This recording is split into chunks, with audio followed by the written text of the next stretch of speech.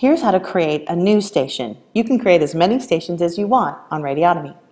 Go to the RMO, then Settings and Creation. Create a new station. This is the same web page that you used when you started your first station. Fill in all the information required. If you need help, check the tutorial on how to create a station. Once it's created, go to Management, and now you can select from the various stations that you've set up. This is the new information about your station. Now let's add some boxes to your new station. Go to Planner, then Audio. Your new station will be listed under Other Radio Stations. Double-click to make it active. Whatever station you're programming will be under the Active Radio Stations tab. All the other stations will be listed under Other Radio Stations.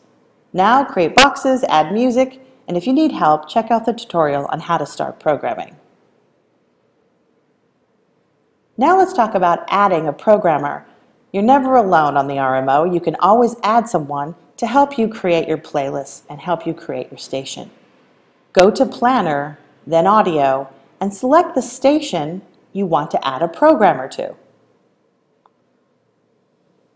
Click on the Management tab and add the programmer's username, also known as a nickname. All your programmers will have to have a free Radiotomy account before they can be added to your station. The system has found the person I was looking for. On the left, you can see that my two stations are appearing. You can decide to add the programmer to one or several stations. They can have a program director or just a programmer. Program directors have more controls over the station.